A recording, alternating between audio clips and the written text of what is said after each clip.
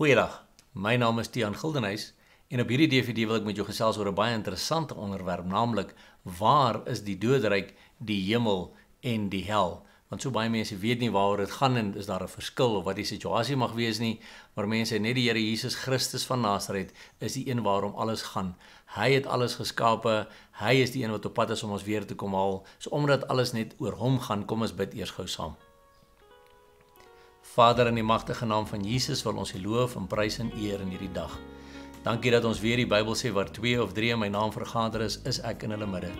So Here, U is welkom hier waar ons die opname maak, maar U is ook welkom daar waar elke persoon na hierdie DVD sal kyk. En ons vra spesifiek dat die Heilige Gees my die pad uit sal vat, dat ek nie die een sal wees wat spreek nie, Here, maar dat U deur my sal spreek. Dat U Heilige Gees die Skrif aan ons sal openbaar ook oor hierdie interessante onderwerp en dat U alleen daardeur verheerlik sal word. En Here, dankie dat U ons die autoriteit gee om vir die Satan sê, Satan, ons bind jou werke. Jy sal nie keer dat God se kinders hierdie boodskap ontvang nie. Die Here bestraf jou en jy verdwyn in Jesus se naam.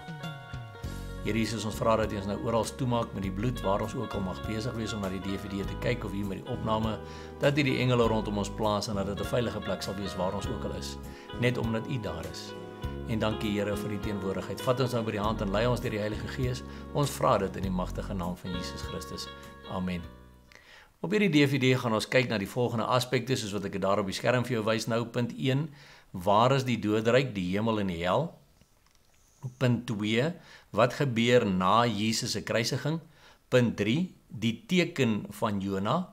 Punt 4, wie gaan slaap en wie gaan hemel toe? En die van julle wat my ken, weet ek begin altyd met hierdie vers, 2 Korintiërs 1 vers 13 sê, want ons skryf aan julle niks anders as wat julle lees of ook verstaan nie, en ek hoop dat julle dit ook tot die einde toe sal verstaan. En vanaf die Heilige Gees vir my daardie teksvers gewys het, lees ek my Bybel op 'n totale ander manier. Weet ek kan letterlik lees wat daar staan, verstaan wat daar staan en doen wat daar staan.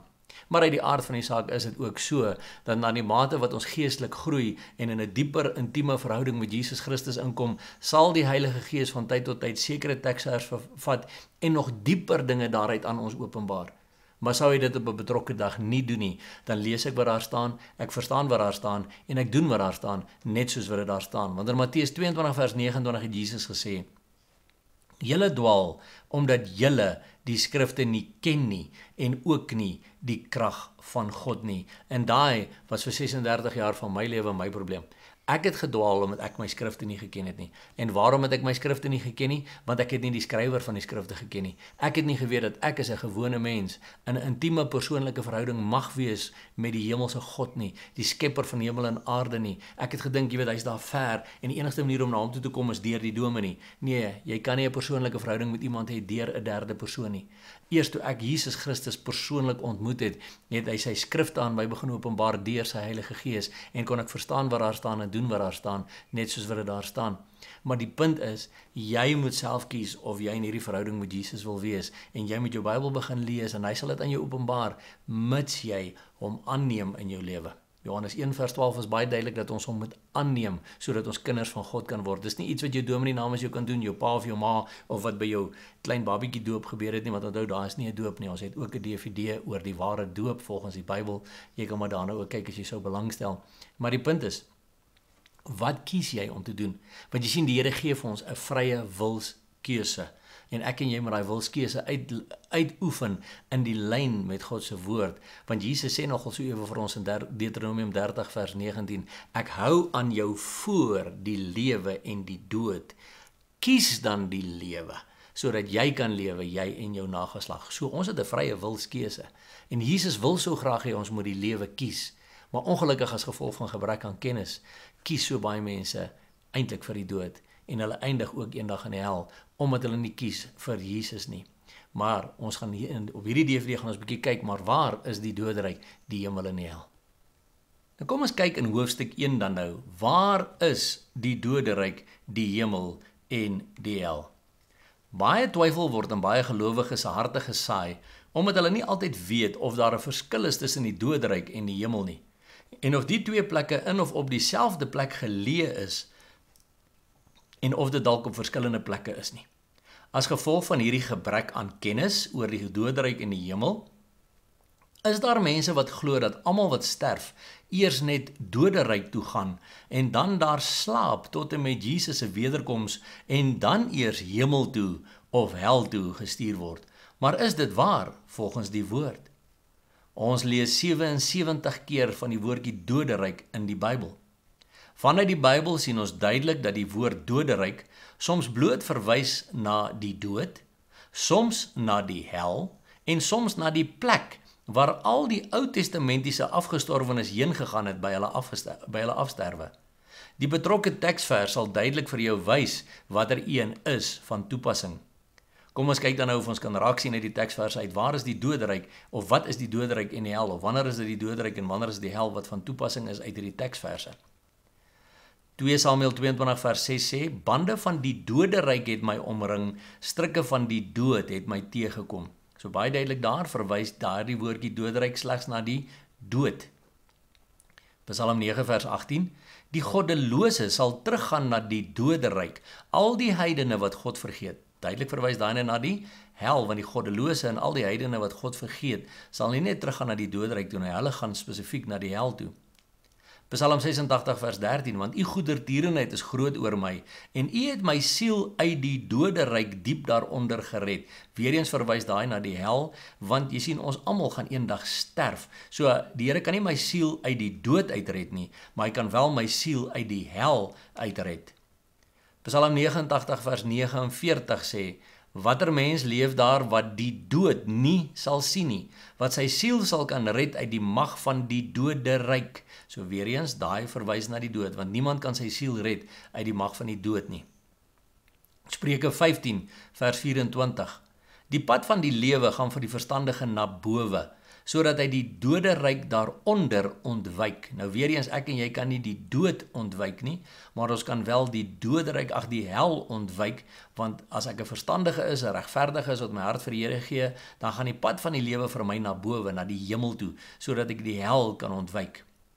Spreuke 23 vers 14, dit gaan oor die dissipline van jou kind, waar daar staan, jy sal hom wel met die roede slaan, maar sy lewe van die Doderyk red. Nou, weer eens, jy kan nie jou kind se lewe van die dood red nie, want hy gaan ook eendag moet doodgaan, maar jy kan wel, deur die toepassing van dissipline in jou kind se lewe, sy lewe van die hel red. Jesaja 14 vers 9 tot 15 verwys na die Satan, wat ook eendag aan hel toe gaan, en daar staan, die Doderyk daaronder is in beroering om jou ontwil, jou koms tegemoet, dit wek om jou ontwil die skimme op al die bokke van die aarde, dit laat al die konings van die nasies van hulle trone opstaan, jou trots is neergewerp in die Doderyk. Jy sien, hy gaan hel toe, onthou Satan gaan nie sterf nie, maar hy gaan wel hel toe. Die geruis van jou harpe, onder jou is wurms as 'n bed gesprei en maaiers is jou bedekking. Ja, in die Doderyk, met ander woorde die hel, sal jy neergewerp word, in die diepste plekke van die kuil. Psalm 38 vers 18, want die Doderyk sal u nie loof nie, die dood u nie prys nie, die wat in die kuil neerdaal sal op u trou nie hoop nie. Ja, uit die aard van die saak sal die dood, die mense wat net dood is, hulle liggame wat hier onder agterbly, kan hom nie loof nie, die dood kan hom nie prys nie, maar ons weet dat diegene wat gesterf het in Christus hom wel loof en prys voor sy troon, en dit sal ons net nou na kyk op hierdie DVD. Hosea 13 vers 14 sê, uit die mag van die Doderyk sal ek hulle loskoop. Dit is Jesus wat in die woord is, God wat in die woord is. So dit verwys na uit die mag van die dood sal hy hulle loskoop, want as ek en jy Jesus aangeneem het, sal ons vir ewig nie sterf nie. Ja, ons fisiese liggame gaan sterf, maar ons gaan ewig lewe saam met Christus. Ek sal hulle verlos van die dood, sê hy. Dood, waar is jou pestilensies? Doderyk, waar is jou verderf? Berou bly vir my oë verborge. Handelinge 2 vers 27, want u sal my siel nie aan die Doderyk oorlaat of u heilige oorgee om verderwing te sien nie. Hier is waar Petrus verwys na Jesus, wie se siel nie aan die dood oorgelaat is nie, want hy het ook nie verderwing gesien nie, en dan herhaal hy dit in Handelinge 2 vers 31, waar hy sê, het hy, omdat hy dit vooruit gesien het, hy verwys na Dawid, gespreek van die opstanding van Christus, dat sy siel, met ander Christus se siel, nie in die Doderyk, met ander die dood verlaat is nie, en sy vlees ook nie verderwing gesien het nie. Nou net so kan jy dan nou soos wat jy deur die Bybel nou so lees, en jy kom op enige een van daardie 77 teksverse oor Doderyk af, kan jy op hierdie manier dan nou onderskei. Wanneer verwys die woordjie Doderyk bloot na die dood? Wanneer verwys dit na die hel? En wanneer verwys dit na die plek waarheen die afgestorwenes van die Ou Testament gegaan het? Maar onthou nou heeltyd ook dat jy kan sien, ons skryf aan julle niks anders as wat julle lees of ook verstaan nie. Wanneer mense hierdie goeders begin klik, dan is dit duidelik net soos wat dit daar staan. Ek hoef dit nie eers te interpreteer nie. Ek kan sien hierdie woordjie Doderyk verwys na hel, hierdie woordjie Doderyk verwys na die dood of wat ook al die geval mag wees. Maar tog moet dit mos 'n spesifieke plek. So die vraag is, maar waar is die Doderyk? En ons skryf aan julle niks anders as wat julle lees of ook verstaan nie. En die heel eerste keer wat ons in die Bybel die woordjie Doderyk raak lees, is in Genesis 37 vers 35, waar Jakob se seuns met hom praat. En al sy seuns en al sy dogters het moeite gedoen om hom te troos. Dis nou nadat Josef nou weg is Egipte toe, en hy het dit nie geweet nie, maar hy het geweier om hom te laat troos en gesê, nee, treurende sal ek na my seun in die Doderyk afdaal, so het sy vader hom dan beween. En dan in Genesis 42 vers 38 staan daar, maar hy sê, en dis hulle vir hom gesê het, weer eens, Benjamin moet nou saam gaan Egipte toe, toe sê, nee, my seun sal nie saam met julle aftrek nie, want sy broer is dood en hy het alleen agteroor gebly, en as 'n ongeluk hom oorkom op die pad wat julle sal gaan, dan sal julle my grys hare met kommer in die Doderyk laat afdaal. Interessant dat hy verwys daarna dat hy in die Doderyk in sal afdaal. So is die Doderyk dan nou volgens dit wat ons lees dalk daaronder iewers gewees. Maar kom ons lees verder. Ons lees van die opstand van Korag, Datan en Abiram wat teen Moses in opstand gekom het in Numeri 16. En dan in Numeri 16 vers 30 lees ons, maar as die Here iets nuuts skep en die grond sy mond oopmaak en hulle verslind met alles wat aan hulle behoort en hulle lewendig na die Doderyk afdaal, dan sal julle weet dat hierdie manne die Here verag het. En Numeri 16 vers 33 sê dan ook, so het hulle dan met alles wat hulle sin was, lewendig na die Doderyk afgedaal en die aarde het hulle oordek en hulle het omgekom uit die vergadering. So ons skryf aan julle niks anders as wat julle lees of ook verstaan nie. En weer eens maak Satan nou seker dat die Christene so met mekaar stry oor die interpretasie van waar kan die Doderyk dan nou wees. Maar hier sien ons baie duidelik dat Moses sê, as die aarde, die grond, sy mond oopmaak en hulle lewendig na die Doderyk afdaal, dan sê hulle weet dat hierdie manne die Here verag het. Nou net so, dan staan daar ook, en die aarde het sy mond oopgemaak en hulle lewendig na die Doderyk afgedaal en die aarde het hulle oordek. So as ons lees net wat daar staan, as ons lees wat Jakob gesê het, en ons lees wat met Korag, Datan en Abiram en al hulle families gebeur het, dan weet ons, die Doderyk is iewers onder die aarde. Nou dis dan nou snaaks, is dit dan nou die Doderyk waar ons almal dan nou heen gaan ons ook iewers onder die aarde in? Wel, kyk gerus eers hierdie hele DVD klaar en dan sien jy wat is die wonderlike God en hoe werk hierdie wonderlike God en wat hy vir ons beplan het en hoe hy dit gedoen het in die Ou Testament en wat gebeur het sedert Jesus se kruisiging en Jesus se hemelvaart. Maar kom ons lees verder. Amos 9 vers 2 sê, al dring hulle deur in die Doderyk, my hand sal hulle daaruit haal, en al klim hulle op na die hemel, ek sal hulle van daar laat neerdal. Die King James sê dit baie interessant, hy sê, though they dig into hell, thence shall mine hand take them, though they climb up to heaven, thence will I bring them down. So baie duidelik is hier nou 'n onderskeid tussen die Doderyk of die hel en die hemel. Die een is op een plek, die een is op 'n ander plek. Hulle is nie op dieselfde plek nie. Maar dit is ook interessant dat die Afrikaanse Bybel sê, al dring hulle deur in die Doderyk. Die Engelse Bybel sê, though they dig into hell. Nou, jy kan nie in water indig nie. Jy kan in die geesdimensie dig nie. Maar waarin dig jy? In grond.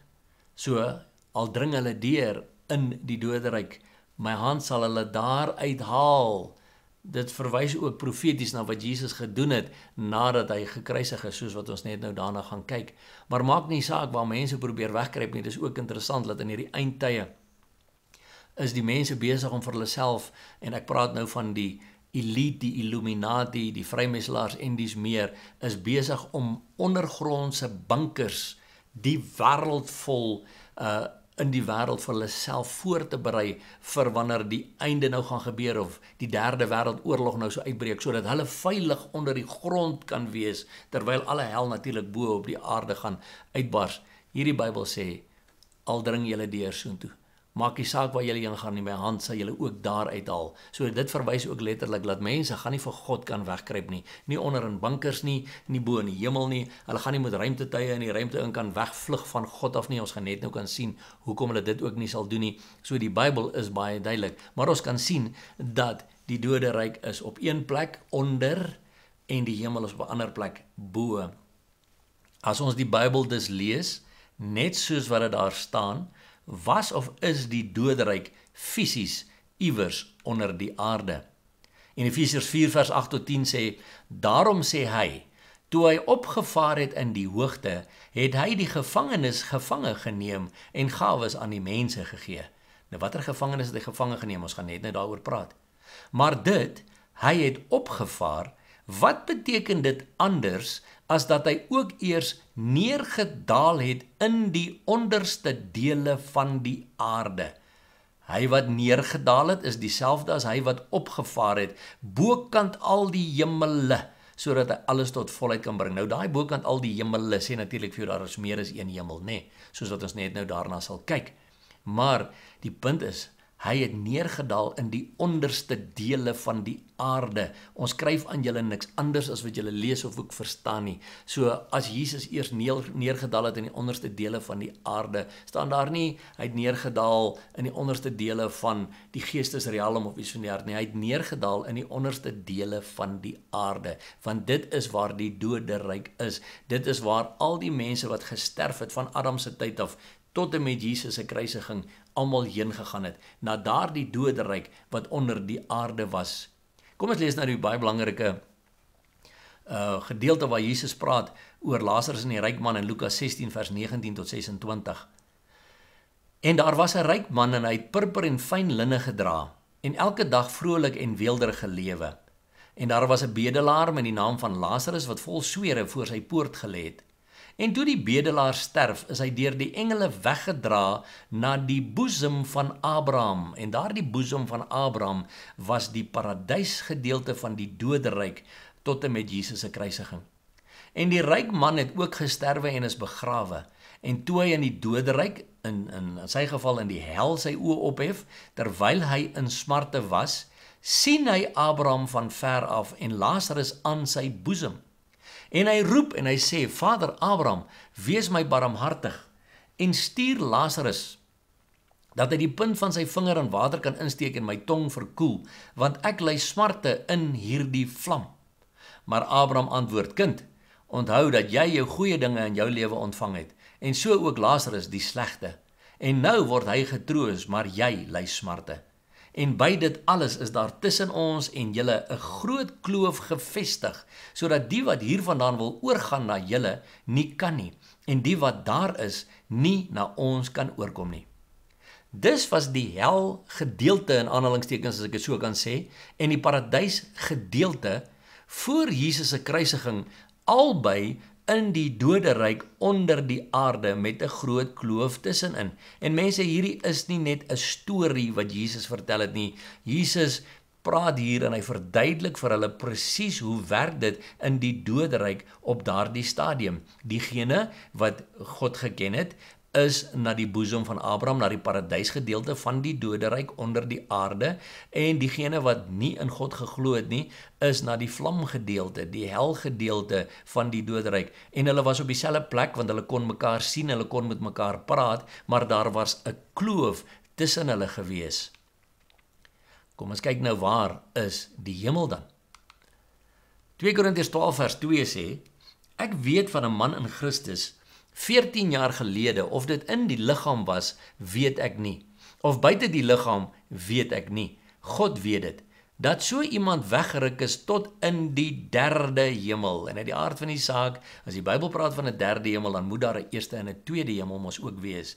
Maar ek hoor ook party mense praat van die 7de en die 9de hemel en sulke goeders. Ek lees dit nêrens in die Bybel nie. Ek het nog nooit so teksvers raak gelees nie, maar ek sien wel dat daar 'n derde hemel is. En Deuteronomium 4 vers 36 tot 39 sê, uit die hemel het God, hy, jou sy stem laat hoor om jou te onderrig, en op die aarde het hy jou sy groot vuur laat sien, en jy het sy woorde uit die vuur gehoor.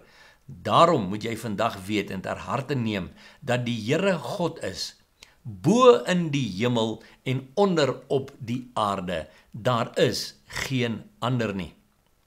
Deuteronomium 10 vers 14 sê, kyk, aan die Here jou God behoort die hemel, ook die hoogste hemel, met ander woorde die derde hemel, want dit is die hoogste hemel, die aarde en alles wat daarin is. Die King James sê dit mooi, hy sê, behold, the heaven and the heaven of heavens is the Lord's thy God, the earth also with all that therein is. Weer eens 'n bevestiging dat daar meer as een hemel is, want daar is 'n eerste, 'n tweede en 'n derde hemel.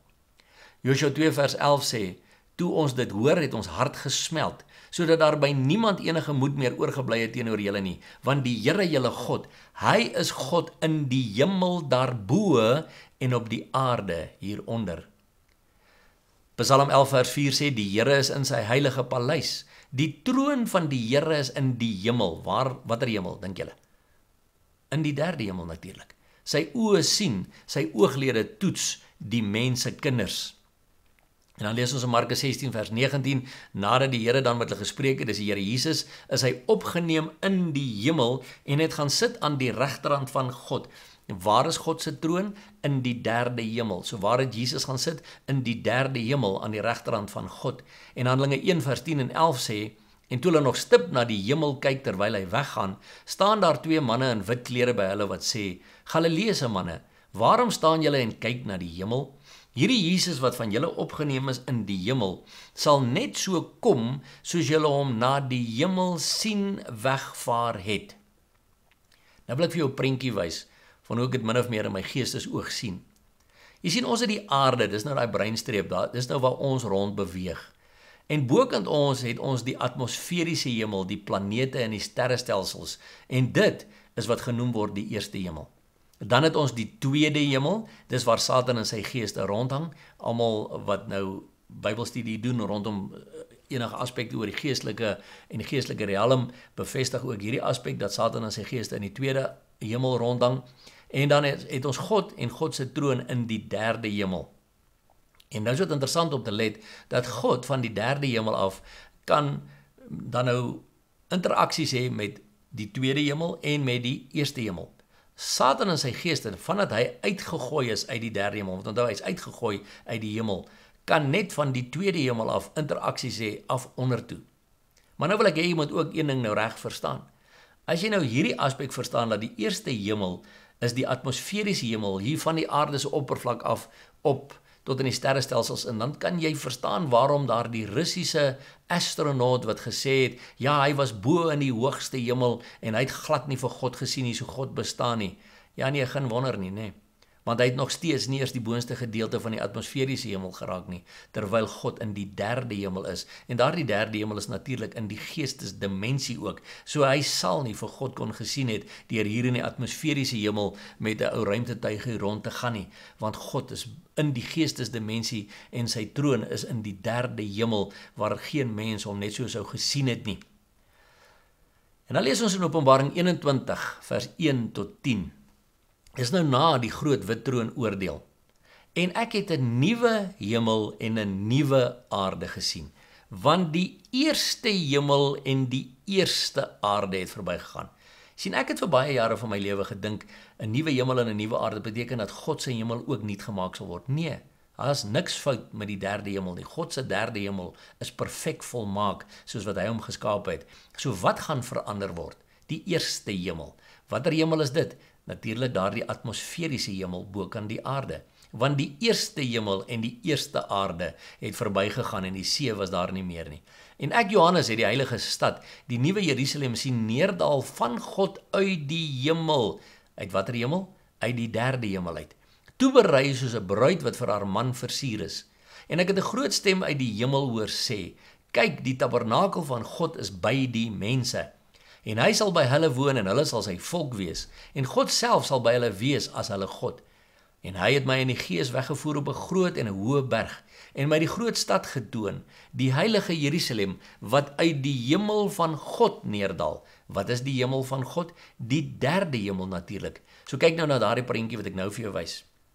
Na die groot wit troon oordeel, wat het nou geword van Satan en sy geeste? Hulle is dan nou almal in die poel van vuur en swaal gewerp, soos ons net nou daarna gaan kyk. So die tweede hemel het dan nou verdwyn. So wat het ons dan oor? Ons het die nuwe hemel, met ander woorde 'n nuwe atmosferiese hemel en 'n nuwe aarde. So die eerste hemel en die eerste aarde het verbygegaan en daar was 'n nuwe hemel en 'n nuwe aarde.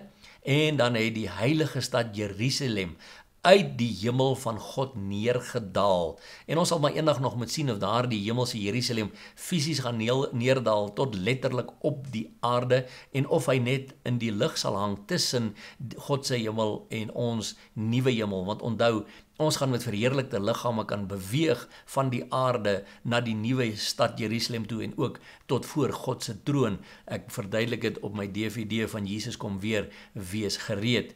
So nou moet ons verstaan.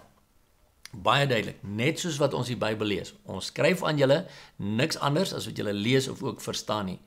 Die Doderyk was fisies onder die aarde. So die hel is fisies onder die aarde. Die hemel is daarbo in die geestesdimensie. En hoe hoog bo? Nee, geestesdimensie is rondom ons, is rondom die aarde, is in die lug. So die geestesdimensie kan ons nie met die fisiese oë sien nie, maar in die derde hemel, dit is waar God is. Maar hierdie eerste hemel, hierdie atmosferiese hemel rondom ons en hierdie eerste aarde gaan nuut word na die groot wit troon oordeel. Met ander woorde, na die 1000-jarige vrederyk. En dit is 'n wonderlike ding om na vooruit te sien, maar die vraag is dan nou nog steeds, wat het nou geword van diegene wat gesterf het en wat na die Doderyk toe gaan het? En gaan ons vandag nog ook eers Doderyk toe as ons sterf? Ons gaan kyk soos wat ons aangaan op hierdie DVD.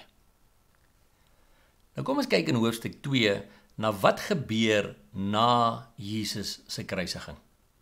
In Johannes 5 vers 25 lees ons dat Jesus vir sy disippels gesê het, voorwaar ek sê vir julle, daar kom 'n uur en dit is nou, wanneer die dode die stem van die Seun van God sal hoor, en die wat dit gehoor het, sal lewe. So nou kan ons weer eens sê, okay, dit verwys net na die mense wat dood is in hulle sondes, dat hulle die stem van die Seun van die mense hoor, en dat hulle hom sou aanneem, en dat hulle sou lewe. Yes, dis een van die dieper betekenisse, wat 'n mens uit daai vers uit sal kan haal, maar dit beteken ook presies net wat daar staan.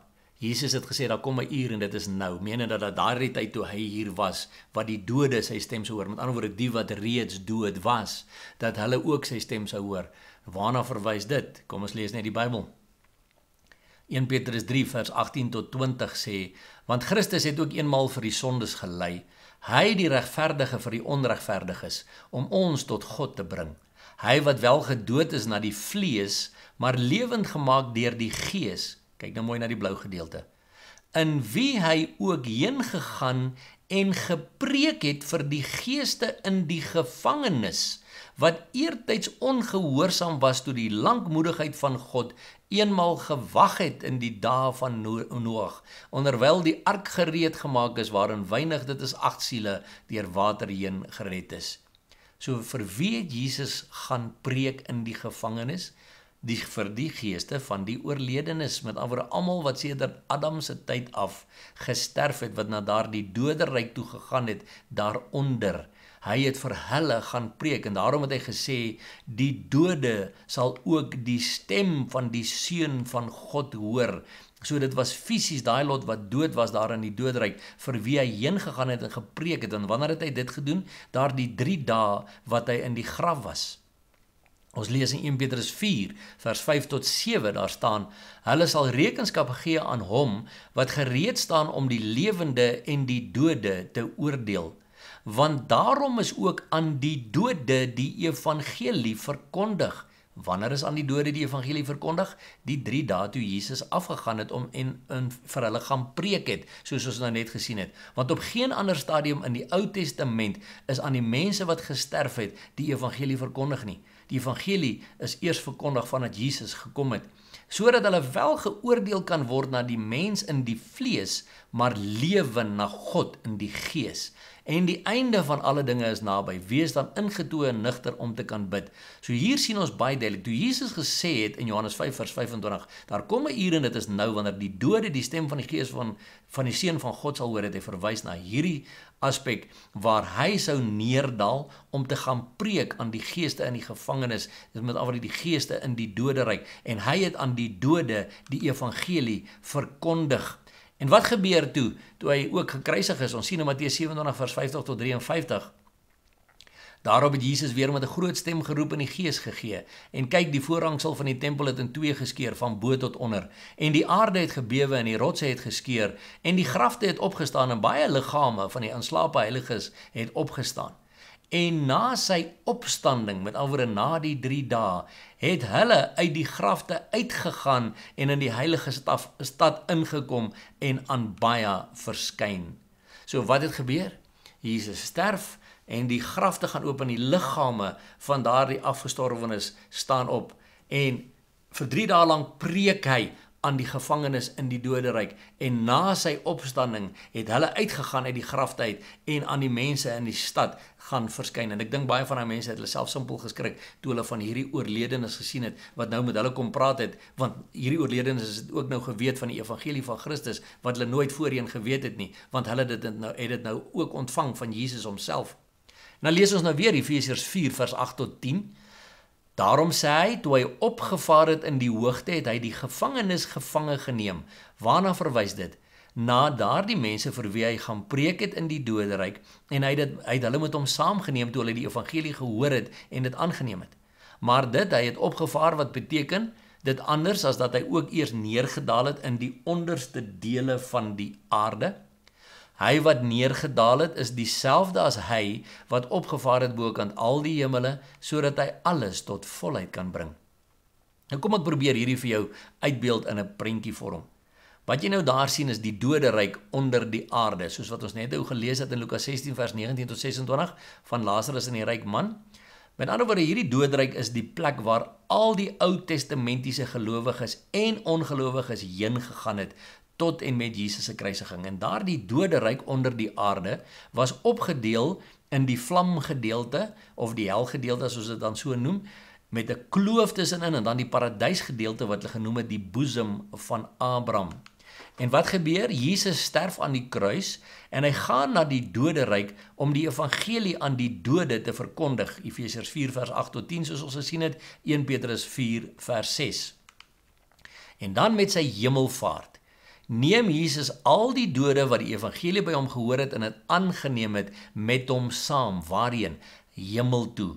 En mense, van daardie oomblik af, van daardie dag af, bestaan die doderyk daaronder slegs uit die helgedeelte, slegs uit die vlamgedeelte. En van daardie dag af is die hemel, die paradys in die hemel van God, daar waar Jesus gaan sit het aan die regterhand van God, in die derde hemel.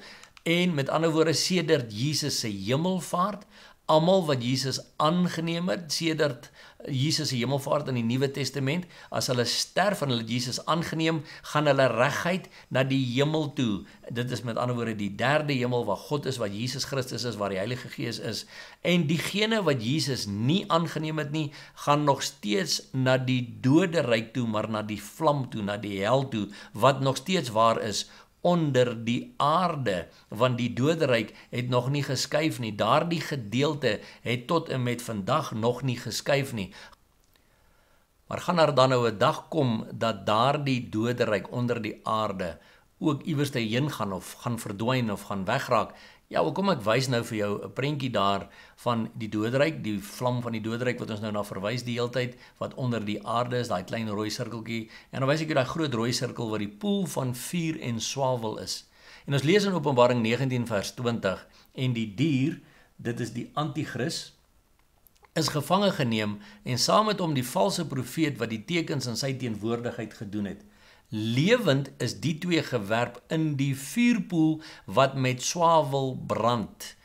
En dan lees ons ook van die duiwel is vir 1000 jaar gebind tydens die 1000-jarige vrederyk en na die 1000 jaar word hy dan ook in die poel van vuur en swavel gewerp, Openbaring 20 vers 10, en die duiwel wat hulle verlei het, is in die poel van vuur en swavel gewerp, waar die dier en die valse profeet is, en hulle sal dag en nag gepynig word tot in alle ewigheid. Nou, daai wil ek net vir jou wys, dat hierdie poel van vuur en swavel gaan nie ophou brand, of gaan nie uitbrand op 'n stadium soos wat baie mense probeer beweer nie. Daar staan, hulle sal dag en nag gepynig word in daardie poel van vuur en swavel tot in alle ewigheid.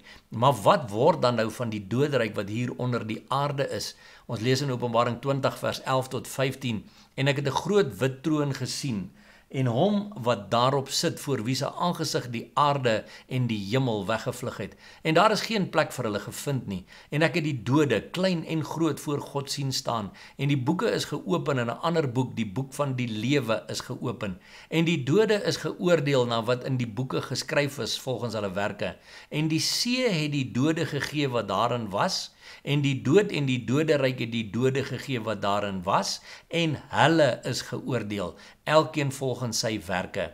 En die dood en die doderyk is in die poel van vuur gewerp. Dit is die tweede dood. So as jy nou na daai prentjie kyk, beteken dit daardie doderyk wat tans dan nou onder die aarde is, word dan op daardie oomblik by die groot wit troon oordeel in hierdie poel van vuur en swaal gewerp.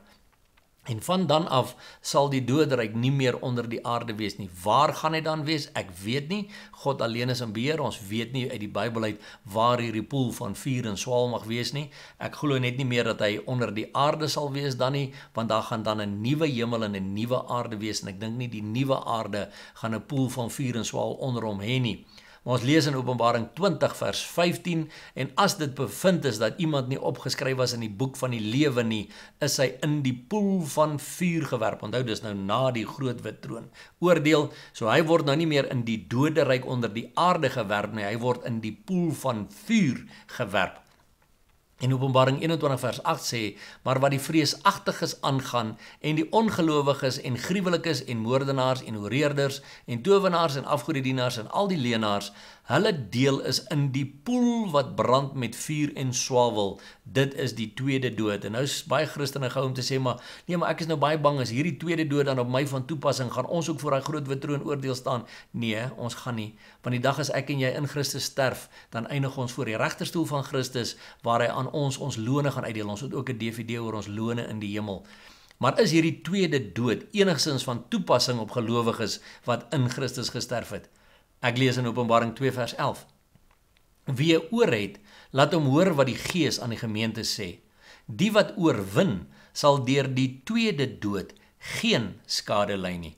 In Openbaring 20 vers 6 sê, salig en heilig is hy wat deel het aan die eerste opstanding. Oor hulle het die tweede dood geen mag nie, maar hulle sal priesters van God en van Christus wees, en sal saam met hom as konings regeer 1000 jaar lank. So my liewe vriende en vriendin, is dit nie die moeite werd om seker te maak, nou hier op aarde reeds, dat jy jou hart vir Jesus gee, en dat jy jou ewige heerlikheid nou reeds vasmaak nie. En as jy nog nie jou hart vir Jesus gegee het nie, aan die einde van hierdie DVD, sal daar 'n gebed wees wat jy kan bid, maar maak seker dat jy dit moet al die opregtheid uit jou hart uit bid, en met ware berou van jou sondes, sodat jy kan weet, jy is ook 'n kind van God, op wie die tweede dood geen houvas of geen toepassing van sal hê nie, dat jy sal weet, jy gaan in heerlikheid saam met God en saam met Jesus in die derde hemel wees, en dat jy ook al hierdie wonderlike dinge sal kan beleef in die nuwe hemel en in die nuwe aarde. Maar dis 'n keuse wat jy moet uitoefen. Niemand kan dit namens jou doen nie. Nie jou pa nie, nie jou ma nie, nie jou dominee nie, nie jou pastoor nie. Niemand kan dit namens jou doen nie. Jy alleen met die keuse maak. In die derde punt gaan ons nou kyk na ook 'n interessante aspek, naamlik die teken van Jona. Jesus het gesê in Matteus 12 vers 40, want soos Jona 3 dae en 3 nagte in die buik van die groot vis was, so sal die Seun van die mens 3 dae en 3 nagte in die hart van die aarde wees.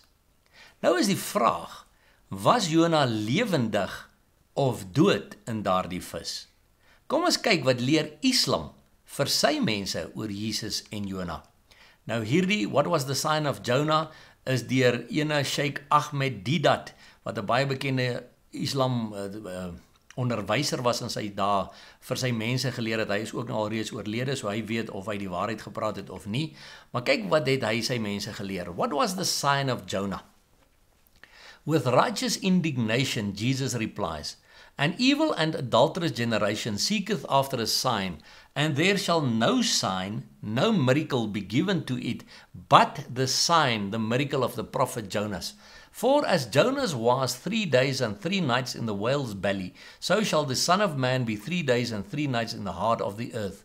Jesus says, no sign. He does not refer the Jews to blind Bartimaeus whose sight he had restored. He does not speak about the woman with issues who was healed by merely touching him, or about the 2,000 pigs he had destroyed to heal a man possessed, or the 5,000 and the 3,000 people he had fed and satiated with a few pieces of fish and a few pieces of bread. No sign, says Jesus, but one, the sign of the prophet Jonas. He is putting all his eggs in one basket. His claim to being the Messiah, in other words, Christ, stands or falls by the only sign he was prepared to give. Did Jesus fulfill the only sign he gave? Christendom answers with a unanimous yes, without heeding the biblical advice not to take things for granted, but prove all things. En dan haal hy nou 1 Thessalonicense 5 vers 21 aan. Jonah flees his call. What was the sign or the miracle of Jonah? We have to go to the book of Jonah in the Old Testament to find out. God commanded Jonah to go to Nineveh and warn the Ninevites to repent from their evil ways and from the violence that is in their hands, Jonah 3 verse 8. But Jonah was loath to go as a warner unto the Ninevites, so he goes to Joppa instead of Nineveh and takes a boat to run away from the Lord's command. While at sea there was a terrible tempest. According to the superstition of the mariners, a person fleeing from his master's command creates such a turmoil at sea. They began to inquire among themselves and said, Come and let us cast lots, like the tossing of a coin, head or tail, that we may know for whose cause this evil is upon us. So they cast lots, and the lot fell upon Jonah. Though there was a temporary lapse on the part of Jonah in fulfilling his mission, he manfully and most courageously volunteers. And he said unto them, Take me up and cast me forth into the sea, so shall the sea be calm unto you. For I know that for my sake this great tempest is upon you. Dead or alive? Since Jonah was selflessly offering himself as a vicarious sacrifice, there was no need for strangling him before throwing him into the sea, no need to spear him or break his arm or limb. In his own words, Take me up and cast me forth. The question now arises that when the shipmaster and the crew threw him overboard, was Jonah dead or alive? Any Christian child who has attended Sunday school will give an immediate reply, alive. The storm subsides. Was this perhaps a coincidence? A fish swallows Jonah. Was he dead or alive when swallowed? The answer again is alive. Was he dead or alive when Jonah prayed unto the Lord his God out of the fish's belly? Jonah 2 verse 1. Surely dead men don't cry and don't pray. Dis nou wat hierdie Ahmed Deedat sê, nee. Sal nou kyk wat die Bybel sê. The answer again is alive. For 3 days and 3 nights the fish takes him around the ocean. Dead or alive? Alive is the answer. On the 3rd day it vomits him on the seashore. Dead or alive? Alive, of course, sê Ahmed Deedat. What had Jesus prophesied about himself? He said, As Jonah was, so shall the Son of Man be, like Jonah. And how was Jonah? Was he dead or alive for 3 days and 3 nights? Alive, alive, alive is the unanimous answer from the Jew, the Christian, and the Muslim. Unlike Jonah. If Jonah was alive for 3 days and 3 nights, then Jesus also ought to have been alive in the tomb, as he himself had foretold. But Christianity hangs on the flimsy thread of the death of Jesus for its salvation. So it has to answer that Jesus was dead for 3 days and 3 nights. The contradiction between his utterance and its fulfillment is obvious. Jonah alive, Jesus dead. Very unlike Jonah. Jesus had said, like Jonah, not unlike Jonah. If this is true, then according to his own test, Jesus is not the true Messiah of the Jews. If the gospel record is genuine, then how can we blame the Jews for rejecting Christ? Dis nou wat Ahmed Didat sê. Maar was Jonah werklik lewend in daardie vis? Kom ons lees weer eens net wat die Bybel sê, net soos wat dit daar staan, en ons weet mos nou hoe om te onderskei, wat sê die Bybel van die Doderyk? Jonah 2 vers 1 tot 10 sê, en Jonah het, dis nou na 3 dae en 3 nagte, tot die Here sy God gebid uit die ingewande van die vis en gesê, uit my benoudheid het ek die Here aangeroep en hy het my verhoor. Uit die binneste van die Doderyk het ek geroep om hulp. U het my stem gehoor. U tog het my in die diepte gewerp in die hart van die see, sodat 'n stroom my omring het. Al u bare en al u golwe het oor my heen gegaan. Toe het ek gesê, ek is weggestoot, weg van u oë. Tog sal ek weer die heilige tempel aanskou. Waters het my omring tot aan die siel toe. Die vloed was rondom my. Seegras was om my hoof gedraai. Ek het afgedaal, kyk nou weer, tot by die grondslae van die berge, die grendels van die aarde, het my vir altyd ingesluit, maar u het my lewe uit die kuil opgetrek, Here my God. Toe my siel my versmag het ek aan die Here gedink, en my gebed het tot by u gekom in die heilige tempel. Daarop het die Here die vis beveel om Jonah op die droë grond uit te spieg. Nou sal die mense sê, nou maar, hoe kan hy uit die binneste van die Doderyk geroep het om hulp? Wel, ons het net nou klaar gelees dat die ryk man in die binneste van die Doderyk uitgeroep het om hulp vir Lazarus en vir Abraham en gesê, laat Lazarus vir my druppel water bring. So ja, die mense in die binneste van die Doderyk kan uitroep om hulp. So Jonah was dood en hy het uitgeroep om hulp na 3 dae en 3 nagte en die Here het hom uit die kuil opgetrek. Jonah was dood in daardie vis. En na 3 dae is hy uit die dood opgewek deur God. Presies net soos wat Jesus dood was en na 3 dae opgewek was deur God die Vader. Dus het Jesus daardie profesie van hom letterlik vervul en hy het nie 'n leuen vertel soos Islam wil beweer nie. Hier is nou 'n ander ene, Muslim claim, the sign of Jonas, dan haal hulle weer Matteus 12 vers 38 tot 40 aan.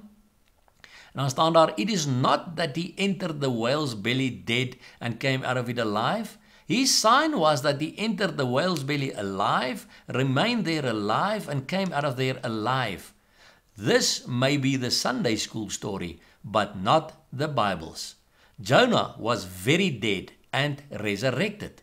This is the point Jesus is making. Jonah 2 verse 2, out of the belly of Sheol or hell is not the whale's belly, because this is after 3 days. The Hebrew word for belly is different than the belly of the fish, indicating 2 different areas. This is the place of departed spirits. The only way to get there is to die.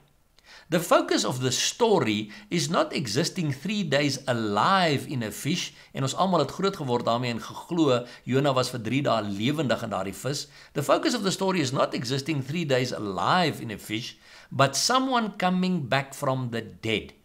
This is the very point Jesus is making. He raised others and he will raise himself. This, he says, will be the last sign to an unbelieving Israel, the sign of Jonah. Want Jonah homself het ons nou gesê in daai stuk wat ons gelees het van Jonah 2 vers 1 tot 10 van, Here, u het my uit die kuil opgetrek nadat hy uitgeroep het tot God. So hy's lewend gemaak nadat hy vir 3 dae en 3 nagte dood was binne daai vis, en daarop het die vis 'n lewendige Jonah uitgespoeg op die droë grond. Nou kom ons kyk na nog 'n paar interessante simbolieke en ooreenkomste vanuit die verhaal van Jonah tussen Jonah en Jesus. Punt 1. Jonah is onwillig om gehoorsaam te wees aan God en luister na sy liggaam deur weg te hardloop van God af. Jonah 1 vers 3. Jesus daarenteen onderwerp sy wil aan God se wil, al is sy liggaam onwillig. Onthou hy het gesê, Here, As dit u wil is, laat hierdie beker by my verbygaan, maar nogtans nie my wil nie, maar u wil geskied. Matteus 26 vers 39. Punt 2. Jona offer homself in die plek van die heidense matrose, Jona 1 vers 12. Jesus offer homself in die plek van die sondige of die heidense wêreld, Jona 12 vers 32. Punt 3. Jona word die draer van die verlossingsboodskap vir die heidense Ninive, Jona 3 vers 4 en 5. Jesus word die verlosser van die hele sondige of heidense wêreld, Johannes 3 vers 17. Punt 4. Ninive, 'n simbool van die Doderyk of van mense wat dood is in hulle sonde, was 3 dagreise te voet groot. Jesus was 3 dae in die graf of die Doderyk om die evangelie aan die dode te verkondig, volgens Markus 8 vers 31. Punt 5. Jona preek nog 40 dae, dan word Ninive verwoes, Jona 3 vers 4. Jesus vaar op na die hemel na 40 dae en die dood word vir ewig verwoes. Punt 6. Daar was 120.000 mense in Ninive wat kans gekry het om hulle te bekeer, Jona 4 vers 11. Daar was 120 mense in die bovertrek toe die Heilige Gees uitgestort is, Handelinge 1 vers 15. En is interessant dat 120, die mense in die bovertrek, maal 1000, die syfer van oneindigheid, gee vir ons 120.000. Met ander woorde, dit kan simbolies ook verwys na al die mense wat sedert Jesus se hemelvaart die geleentheid sou kry om te bekeer en vervul te word met die Heilige Gees. So baie duidelik, as ons na hierdie goeters begin kyk, het die boek van Jona dalk 'n baie dieper betekenis as 'n skadubeeld of as 'n tipe van Jesus. En weet jy wat nou interessant? Nou is daar baie Christene en selfs groot geleerde teoloë wat sê nee, Jona was net 'n mite, 'n storie, 'n legende. Nee mense, Jona was nie net 'n mite, 'n legende of 'n storie nie, want Jesus het gesê soos wat Jona was, so sal ek wees. So, as Jona net 'n mite, 'n storie of 'n legende was, dan beteken dit Jesus het 'n leuen vertel. En ons Jesus vertel geen leuns nie. Hy is die weg, die waarheid en die lewe. Daar is geen leuns in hom nie. So, in wie is die leuns? Dalk in ons teoloë, wat nie wil glo wat die Bybel staan soos wat dit daar staan nie, en nie wil doen wat daar staan soos wat dit daar staan nie, wat nie gehoorsaam wil raak aan die woord van God nie, en die woord probeer verdraai, sodat die mense nie meer kan glo wat daar staan nie.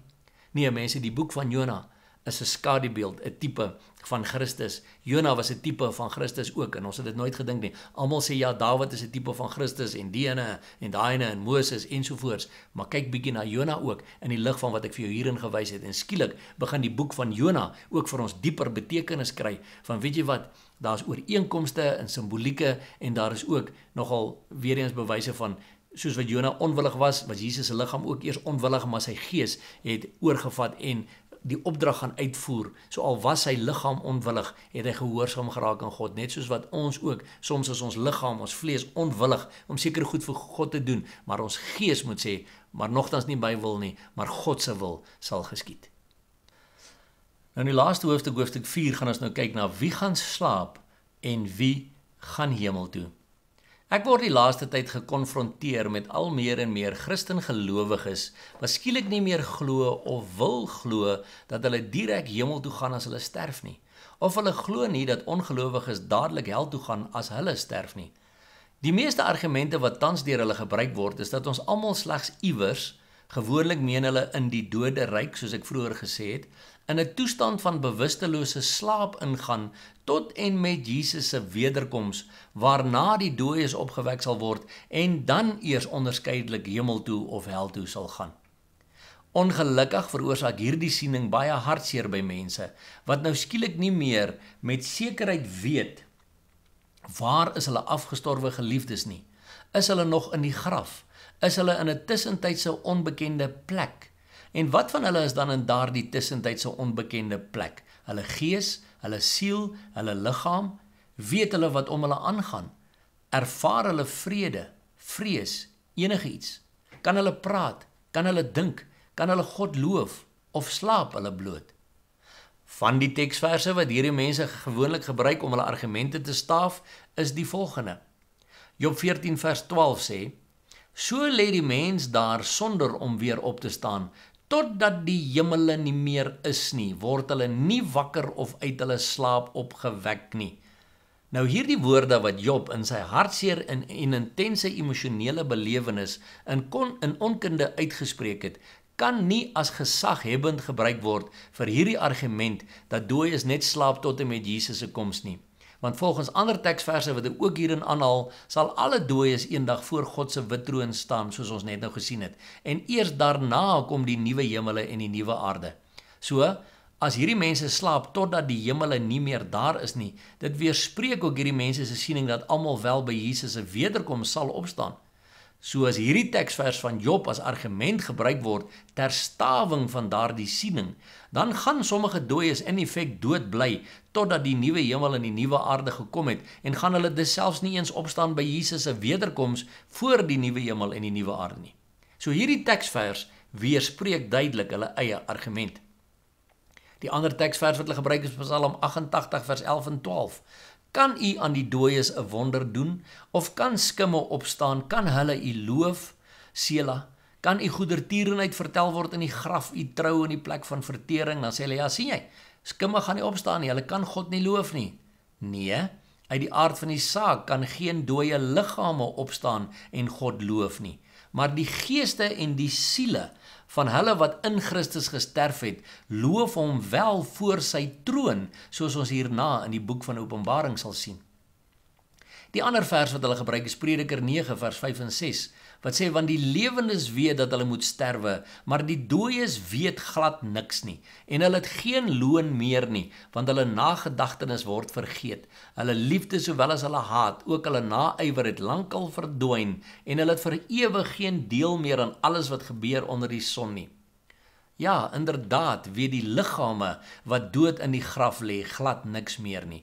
En het daardie dooie lyke geen deel meer aan alles wat hier op aarde onder die son gebeur nie. Maar het jy al mooi gedink, wat het van hulle gees en siel geword tydens en na hulle afsterwe? Want nou die mens bestaan uit 'n gees, 'n siel en 'n liggaam, volgens 1 Tessalonisense 5 vers 23. So die liggaam bly hier agter, ja, maar wat word van die gees en die siel? En waar bevind die gees en die siel van so oorledene hulle? Ons sal net nou daarna kyk. Die ander argument wat hulle gebruik, en dis nou hulle sterkste argument, is gewoonlik Daniël 12 vers 2 wat sê, en baie van die wat in die stof van die aarde slaap sal ontwaak, sommige tot die ewige lewe en sommige tot groot smaadheid vir ewig afgryslik. En dis die vers wat hulle gebruik om te sê, ja, sien jy, by Jesus se wederkoms sal die mense ontwaak, sommige tot die ewige lewe en sommige tot groot smaadheid vir ewig afgryslik. Dit is baie beslis so dat by Jesus se wederkoms die dooie liggame wat in die stof van die aarde slaap, sal opstaan of ontwaak, om weer verenig te word met hulle gees en siel, om dan as drieledige wese, naamlik gees, siel en liggaam voor die troon te wees. Sommige met verheerlikte liggame, saam met Jesus, sommige met liggame waaraan die wurms vir ewig sal knaag. Kry gerus my DVD's oor Jesus kom weer wees gereed, en die hel is ook 'n werklikheid waarin ek hierdie goed in meer detail verduidelik. Die ander vers wat hulle gebruik is Johannes 11 vers 11 tot 14. Dit het hy gespreek en daarna sê hy vir hulle, Lazarus ons vriend slaap, maar ek gaan om hom wakker te maak. Sy disippels sê toe, Here, as hy slaap sal hy gesond word, maar Jesus het gespreek van sy dood, terwyl hulle gedink het dat hy van die rus van die slaap spreek. En toe sê Jesus vir hulle ronduit, Lazarus is dood, en die mense sê, ja, sien jy? So, as jy slaap, is jy dood. So as jy dood gaan jy net slaap. Baie duidelik dus wys Jesus ons hier dat slaap in hierdie konteks is dood. En ons lees ook dat Lazarus al 4 dae lank slaap, tot so 'n mate dat hy al stink. So dood is hy baie beslis. En verkeer hy nie net in 'n toestand van bewustelose slaap nie. Sy liggaam is dood, dit verteer, dit vrot. Maar Jesus gaan bewys dan ook dat hy mag het oor lewe en dood, en hy wek Lazarus weer op uit die dood. So Lazarus se gees en siel verenig in daardie oomblik wat Jesus uitroep weer met sy fisiese liggaam en hy staan op. Presies dieselfde gaan gebeur tydens sy wederkoms. Ons lees ook van 'n ander dooie se siel wat so teruggekeer het in 1 Konings 17 vers 21 en 22. Daarop het Elia hom 3 maal uitgestrek oor die kind en die Here aangeroep en gesê, Here my God, laat die siel van hierdie kind tog in hom terugkeer. En die Here het Elia verhoor en die siel van die kind het in hom teruggekeer, sodat hy weer lewendig geword het. Die ander teksverse wat die mense gebruik is Deuteronomium 31 vers 16. Toe Toe sê die Here vir Moses, kyk jy ontslaap met jou vaders. 1 Konings 2 vers 10. Toe het Dawid ontslaap met sy vaders en hy is begrawe in die stad van Dawid. 1 Konings 11 vers 43. Daarna het Salomo met sy vaders ontslaap en is begrawe in die stad van sy vader Dawid ensovoorts ensovoorts. Daarom sê hulle, sien jy, as jy sterf dan ontslaap jy en jy gaan in 'n toestand van slaap in. Die dooies weet glad niks nie. Daar is geen aanduiding in die Bybel dat jy dadelik hemel toe of hel toe gaan na jou afsterwe nie. Veral nie as mense kyk na die woorde van Daniël 12 vers 2 nie ensovoorts ensovoorts. En ek vra die vraag, regtig? Goed, kom ons kyk dan na die volgende teksverse ook. Nou hier is Jesus Christus, ons God en leermeester, self aan die woord. En ons lees in Markus 12 vers 26 en 27 dat hy die volgende sê. En wat die dode betref, dat hulle opstaan, het julle nie gelees in die boek van Moses, in die gedeelte oor die doringbos, hoe God vir hom gesê het, ek is die God van Abraham en die God van Isak en die God van Jakob nie? God is nie 'n God van dooies nie, maar 'n God van lewendes. Julle dwaal dus grootliks. Dit wil sê, toe Moses voor daardie doringbos gestaan het, was Abraham, Isak en Jakob al drie alreeds vir baie jare dood. As hulle drie dus dood was en daarom geslaap het soos die mense beweer, dan sou God eintlik moes gesê het, ek was die God van Abraham, van Isak en van Jakob. Maar nee, hy doen dit nie.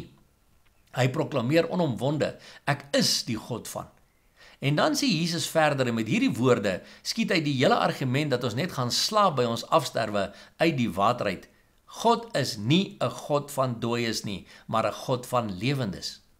Dit wil sê, Jesus bevestig dat Abraham, Isak en Jakob by God is op daardie oomblik wat Moses voor die brandende doringbos gestaan het, jare na hulle al drie se afsterwe. En dan bevestig hy dat die mense grootliks dwaal omdat hulle nie wil glo dat mense by God in die hemel lewe nadat jy afgesterwe het nie. So die vraag is, my vriend, dwaal jy dalk ook vandag nog grootliks hieroor? Nog 'n bewys dat mense wat sterf hulle self lewendig in die hemel bevind, kry ons in Openbaring 6 vers 9 tot 11. En toe hy die 5de seël oopgemaak het, sien ek onder die altaar die siele van die wat gedood is ter wille van die woord van God en die getuienis wat hulle gehad het. En hulle het met 'n groot stem uitgeroep en gesê, hoe lank, o heilige en waaragtige heerser, oordeel en wreek u nie ons bloed op die bewoners van die aarde nie. En aan elkeen van hulle is wit klere gegee en hulle is gesê dat hulle nog 'n klein tydjie moes rus, totdat ook hulle medediensknegte en hulle broeders, wat nog gedood sou word soos hulle, voltallig sou wees. Hierdie martelare is op aarde gedood, sê die Bybel, maar hulle is lewendig in die hemel en roep uit tot God om hulle bloed te wreek. En alhoewel daaraan hulle gesê word om nog 'n klein rukkie te rus, is hulle baie duidelik lewendig in die hemel en slaap hulle nie net iewers in 'n toestand van onbewustheid nie. So daardie rus daar verwys maar net daaroor dat hulle net rustig moes wees en maar net moes daar bly waar hulle is en totdat die res ingekom het. Maar watter gedeelte van jou lewe by hom na jou afsterwe? Jou gees en jou siel. Want jou liggaam het hier op aarde agtergebly en dit verteer hier in die graf tot en met Jesus se wederkoms, waarna dit weer sal opstaan, soos ons hierna sal sien. Kom ons kyk nou ook na die bekende woorde van Jesus aan die man op die kruis langs hom. Lukas 23 vers 42 en 43. En hy sê vir Jesus, dink aan my Here, wanneer u in u koninkryk kom, en Jesus antwoord hom, voorwaar ek sê vir jou, vandag sal jy saam met my in die paradys wees. Maar hier kom mense onmiddellik weer met groot argumente na vore dat die komma oor die jare geskuif is en dat daardie teksvers in die oorspronklike eintlik moet lees, ek sê vir jou vandag, komma, jy sal saam met my in die paradys wees, menende volgens hulle natuurlik, dat alhoewel Jesus daardie dag met hom gepraat het aan die kruis en aan daardie man hierdie belofte gemaak het, dat die man eintlik eers eeue later tydens Jesus se wederkoms saam met hom in die paradys sal wees. Daardie man is volgens daardie siening dus vandag nog nie daar nie. Snaaks dat Jesus dan nie net nog 4 woorde byvoeg by sy sin, as hulle dan korrek sou wees nie, naamlik wanneer ek weer kom. In die eerste plek kan hulle geen konkrete bewys lewer vanuit die oorspronklike betroubare tekste wat deur God beskerm is om sodoende sy woord suiwer te hou deur die eeue, dat die komma so geskuif is nie. En tweedens moet jy oplet dat, indien jy wel die komma so wil skuif, jy ook die woorde sal jy moet omruil na jy sal toe, anders maak die hele sinskonstruksie geen sin in Afrikaans nie. Nee, vir eeue is die sin soos dit in die Bybel vervat is gelees en verstaan net soos wat dit daar staan. Maar Satan wil Christene verwar en hulle hoop om dadelik by Jesus te wees na hulle afsterwe wegneem. Hoekom? Sodat hulle juis kan twyfel oor hulle en hulle afgestorwe geliefdes se saligheid en ewige lotsbestemming. Maar wat lees ons ook uit hierdie stuk van hierdie man aan die kruis langs Jesus? So toe Jesus vir hom gesê het, vandag sal jy saam met my in die paradys wees, na wat het hy verwys? Na die doderyk, want onthou toe Jesus gesterf het, is hy af in die doderyk in om die evangelie te gaan verkondig. So toe daardie man aan die kruis langs Jesus sterf, is hy ook af in die doderyk in. En waar het hy geëindig ook saam met Jesus? Natuurlik in die boesem van Abraham, in die paradys. So Jesus se woorde aan hierdie man aan die kruis is letterlik vervul. Kom ons kyk vlugtig weer na die bekende stuk oor Lazarus en die ryk man, wat Jesus self vertel het in Lukas 16 vers 19 tot 23, wat ons vroeër ook behandel het. Onthou, Jesus het gesê, toe Lazarus sterf, is hy dadelik deur die engele weggedra na die boesem van Abraham toe. En hier sien ons dat Abraham toe nie slaap soos hulle beweer nie, maar dat hy lewend en wakker is, en selfs 'n gesprek het met die ryk man wat na hom toe uitroep vanuit die vlam.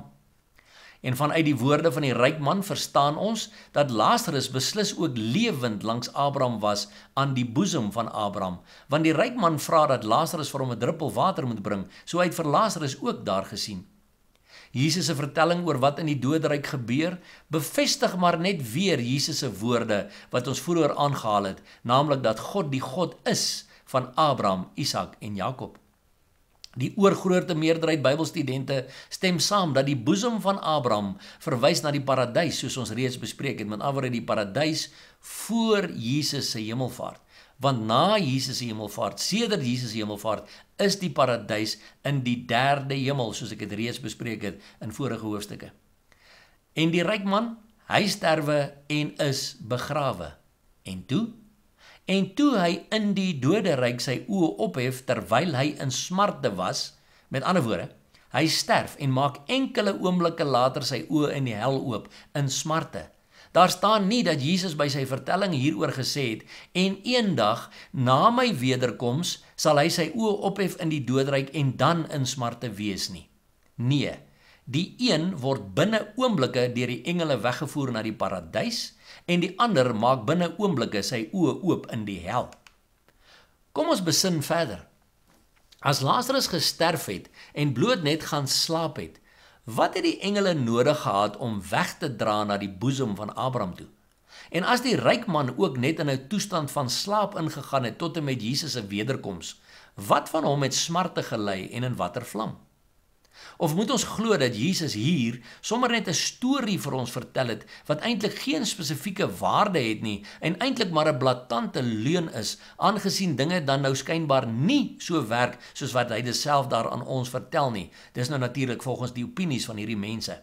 En mense, as jy luister na ander mense se opinies, sê die Bybel vir jou, vervloek is die mens wat op die mens vertrou.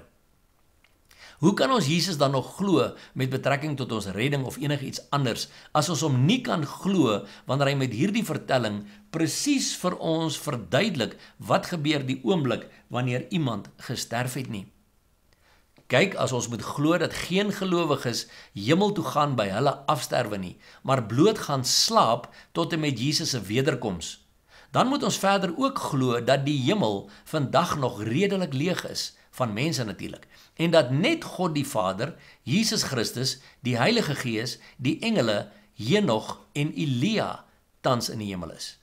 En dit sal ook weer beteken dat God homself weer spreek en dat hy effektief 'n aannemer van die persoon is, wat twee mense voortrek bo alle ander mense, deur net hulle twee tot dusver in die hemel toe te laat. Tog is die Bybel baie duidelik dat hy dit nie doen nie, want ons lees in Handelinge 10 vers 34, en Petrus het sy mond geopen en gesê, ek sien waarlik dat God geen aannemer van die persoon is nie. En as dit die geval is, dat die hemel tans so leeg is van oorlede gelowiges, watter mense wat in Jesus ontslaap het, gaan hy dan saam met hom bring tydens sy wederkoms? Lees gerus saam met my, 1 Tessalonisense 4 vers 13 en 14. Maar broeders, ek wil nie hê dat julle onkundig moet wees met betrekking tot die ontslapenis nie, sodat julle nie treur soos die ander wat geen hoop het nie. Jy sien, ons treur nie sonder hoop nie, want ons weet, ons oorlede geliefdes is reeds by Jesus in die hemel. Ons het 'n hoop op die ewigheid en ons weet ons gaan by hulle wees. Want as ons glo dat Jesus gesterwe en opgestaan het, dan sal God ook so die wat in Jesus ontslaap het, saam met hom bring. Hierdie teksverse verwys na wanneer Jesus terugkeer aarde toe met sy wederkoms. As daar niemand tans in die hemel is nie, wie gaan hy saam met hom bring? Dit kan nie Henog en Elia wees nie, want hulle is lewend in die hemel opgeneem soos ons hieronder lees. Hulle het nie in Jesus ontslaap of in Jesus gesterf nie. Genesis 5 vers 21 tot 24 sê, toe Henog 65 jaar oud was, het hy die vader van Methuselah geword, en Henog het na die geboorte van Methuselah nog 300 jaar met God gewandel, en hy het seuns en dogters gehad. So was dan al die dae van Henog 365 jaar, en Henog het met God gewandel, en hy was daar nie meer nie, want God het hom weggeneem. So hy is lewendig deur God die hemel toegeneem. 2 Konings 2 vers 11 sê, en terwyl hulle aldeer loop en spreek, dis nou Elia en Elisa, kom daar met eens 'n wa van vuur met perde van vuur, wat skeiding tussen hulle twee maak, en Elia het in die storm na die hemel opgevaar. Kyk mooi, daar staan nie Elia het gaan slaap nie, daar staan Elia het in die storm na die hemel opgevaar, lewend. Duidelik het Henog en Elia dus lewend na die hemel opgevaar. So dit kan nie hulle twee wees wat in Jesus ontslaap het, wat hy saam met hom sal bring aarde toe nie. So wie gaan hy saam met hom bring daardie dag? Niemand anders nie, as al die gelowiges wat in Jesus geglo het, wat gesterf het, en wat op daardie stadium wanneer hy terugkeer, reeds saam met hom in die hemel is. Maar kom ons kyk 'n bietjie in meer detail wat gaan presies gebeur tydens sy wederkoms. 1 Tessalonisense 4 vers 15 tot 17 sê, want dit sê ons vir julle deur die woord van die Here, dat ons wat in die lewe oorbly, tot by die wederkoms van die Here, die ontslapenis hoegenaamd nie sal voorwees nie. Want die Here self sal van die hemel neerdal met 'n geroep, met die stem van 'n aartsengel en met geklank van die basuin van God, en die wat in Christus gesterf het, sal eerste opstaan. Daarna sal ons wat in die lewe oorbly, saam met hulle in wolke weggevoer word, die Here tegemoet in die lug, en so sal ons altyd by die Here wees. En hierdie is ook 'n vers wat die mense gebruik om te sê, ja, sien jy, so daardie mense sal eerste opstaan, hulle het in Christus gesterf, so hulle gaan eerste opstaan, so tot en met daardie stadium het hulle net geslaap. Nee, ons het nou al duidelik gesien, dit is nie so nie. Op my DVD, Jesus kom weer, wees gereed, verduidelik ek baie mooi waarom die wat in Christus gesterf het, eerste moet opstaan. Die rede daarvoor is eintlik voor die hand liggend, soos die Here aan my uitgewys het, en ek reeds kortlik daarna verwys het. Sodra Jesus kom met die wegraping, waarin ek persoonlik verseker glo, sal ons wat dan nog lewe in 'n oogwink verander word en verheerlikte liggame ontvang. En onthou, ons wat dan nog lewe, bestaan uit 'n gees, 'n siel en 'n liggaam. So ons bestaan uit 3 dele wat in 'n oogwink verander sal word om 'n verheerlikte liggaam te word. Want Filippense 3 vers 20 en 21 sê, want ons burgerskap is in die hemele, vanwaar ons ook as verlosser verwag die Here Jesus Christus, wat ons vernederde liggaam van gedaante sal verander, om gelykvormig te word aan sy verheerlikte liggaam, volgens die werking waardeur hy ook alles aan homself kan onderwerp. Soos ek gesê het, ons wat dan nog in lewe sal wees, sal op daardie oomblik steeds uit 3 dele bestaan, naamlik gees, siel en liggaam. Waar lees ons dit? 1 Tessalonisense 5 vers 23, en mag hy, die God van die vrede, julle volkome heilig maak, en mag julle gees en siel en liggaam, kyk mooi, daar staan nie gees of siel of liggaam nie, daar staan gees en siel en liggaam, 3 dele, geheel en al onberispelik bewaar word, wanneer? By die wederkoms van ons Here Jesus Christus. En daardie 3 dele sal in 'n oomblik of 'n oogwink verander in 'n verheerlikte liggaam, dieselfde as sy verheerlikte liggaam. Ons lees in 1 Korintiërs 15 vers 51 tot 53.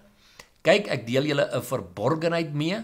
Ons sal wel nie almal ontslaap nie, maar ons sal almal verander word in 'n oomblik, in 'n oogwink, by die laaste basuin, want die basuin sal weer klink en die dode sal onverganklik opgewek word. Jy sien, want dan sal daai dooie liggame ook onverganklik wees, omdat hulle gees en 'n siel saam met hulle liggame weer verenig sal word en ons sal verander word. Want hierdie verganklike, met ander woorde my verganklike liggaam, moet met onverganklikheid beklee word. En hierdie sterflike, met ander woorde my sterflike liggaam, moet met onsterflikheid beklee word. Daarteenoor is hulle wat reeds in Jesus gesterf het, sy een deel, naamlik hulle liggame, steeds hier op aarde, terwyl hulle ander twee dele, naamlik hulle gees en siel, by Jesus in die hemel is, soos ons reeds gesê het.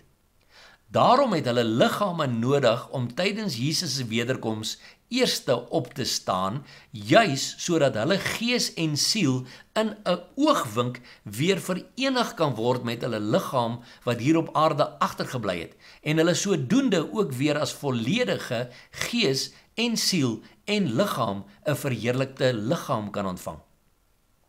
Nou, hoe weet ons dat beide ons gees en siel hemel toe gaan by afsterwe?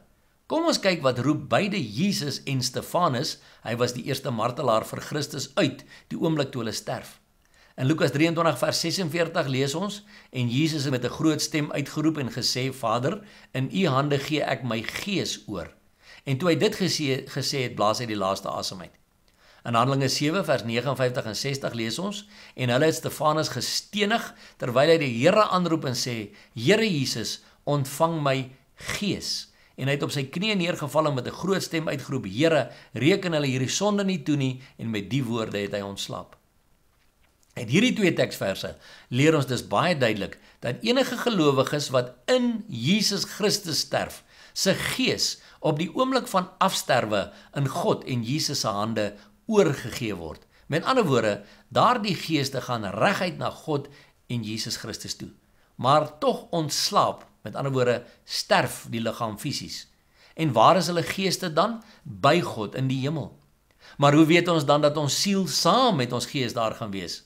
In die eerste plek, moet ons net kennis neem van die feit dat ons siel bestaan uit ons wil, intellek en emosies. As ons teruggaan na die stuk oor Lazarus en die ryk man, sien ons dat die ryk man sê, want ek ly smarte in hierdie vlam, Lukas 16 vers 24. Smarte is 'n sielsbelewenis, 'n emosionele belewenis, en dit bevestig dat ons gees en siel saam daar sal wees. Net so is liefde, vreugde en ook die kennis, omdat die Bybel sê ons gaan daar ten volle ken, onder andere ook 'n emosionele belewenis en eweneens sielsbelewennisse wat ons sal hê in die hemel. Sonder twyfel dus bly ons liggaam by afsterwe hier op aarde, en ja, daardie dooie liggaam weet niks en kan nie God loof uit die graf nie. Maar die gees en siel by God in die hemel kan hom wel loof en prys.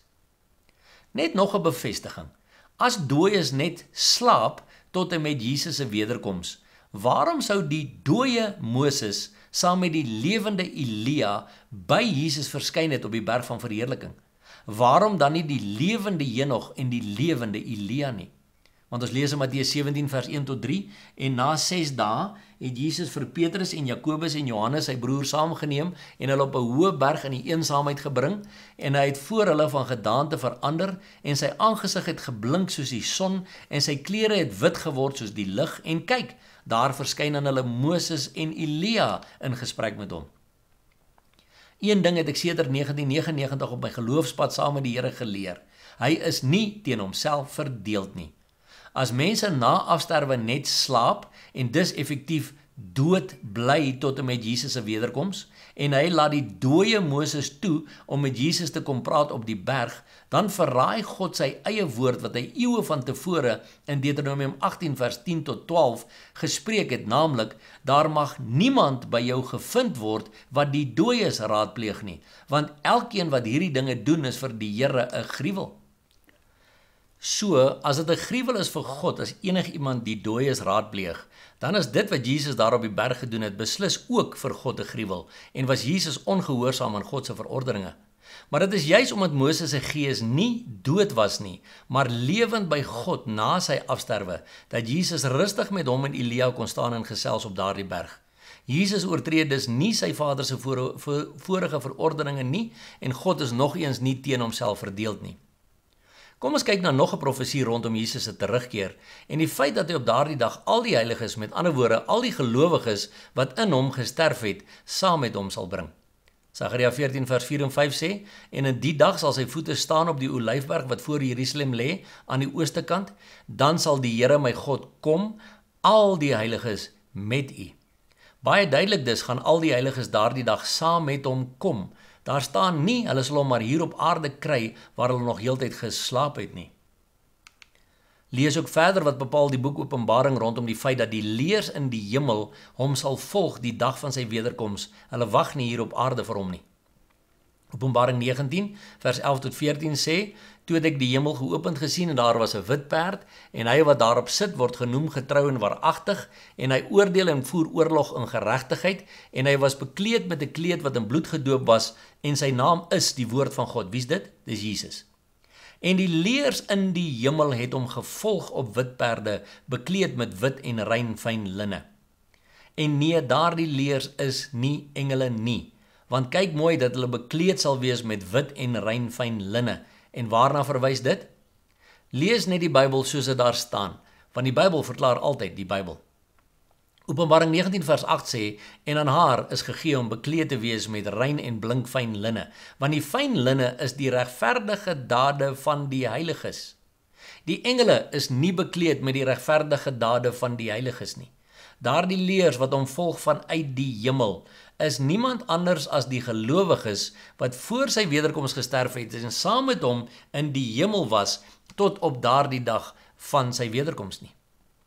En myns insiens nog 'n finale bevestiging dat daar gelowiges in die hemel is tans en beslis ook daar sal wees voor sy wederkoms, sien ons ook in die volgende teksverse. Openbaring 7 vers 9 tot 17. Na hierdie dinge het ek gesien en kyk, daar was 'n groot menigte wat niemand kon tel nie, uit alle nasies en stamme en volke en tale. Hulle het gestaan, kyk mooi, voor die troon en voor die lam. Nou waar het ons nou al gesien, wat sê die Bybel, waar staan die troon? In die derde hemel. Waar is die lam? Jesus sit aan die regterhand van God die Vader, en ook in die derde hemel. En hierdie mense staan voor die troon en voor die lam, en dis mense, 'n groot menigte uit alle nasies en stamme en volke en tale. Hulle staan voor die troon en voor die lam, bekleed met wit klere en met palmtakke in hulle hande. En hulle het met 'n groot stem geroep en gesê, heil aan ons God wat op die troon sit en aan die lam. Toe het een van die ouderlinge gespreek en vir my gesê, hulle wat bekleed is met die wit klere, wie is hulle en waarvandaan het hulle gekom? En ek sê vir hom, my Heer, u weet dit. En hy sê vir my, dit is hulle wat uit die groot verdrukking kom. Met ander woorde, hulle het ook gesterf voor die wederkoms, want die groot verdrukking was in die 7 jaar voor Jesus se wederkoms. En hulle het hulle klere gewas en hulle klere wit gemaak in die bloed van die lam.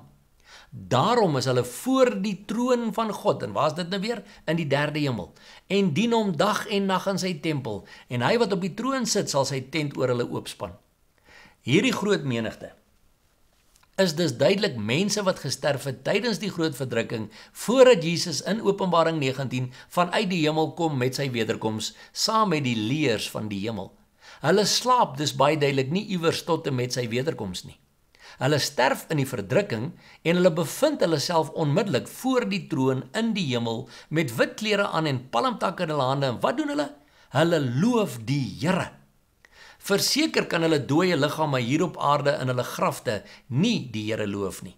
Maar hulle gees en siel wat op daardie oomblik voor die troon verkeer, kan baie duidelik volgens die Bybel dit wel doen. Lees ook mooi dat hierdie toneel hom afspeel nog lank voor die groot wit troonoordeel. Ter afsluiting kan ek met groot vrymoedigheid sê dat ek persoonlik nie kan wag om eendag voor my Vader en Jesus Christus se troon te kan staan nie. En ek glo persoonlik met my hele hart dat as ek my oë aan hierdie kant toemaak, ek dit binne oomblikke by hulle in die hemel sal oopmaak. Indien jy egter na alles wat ek vandag hier vir jou gewys het, steeds net wil gaan slaap wanneer jy die dag sterf, en eerder wil wag tot by sy wederkoms, onthou dan net om hom te vra om jou terug te stuur, ek weet nie waarheen nie, As jy daardie dag jou oë oopmaak en jy besef jy is toe inderdaad dadelik na jou afsterwe wel in die hemel.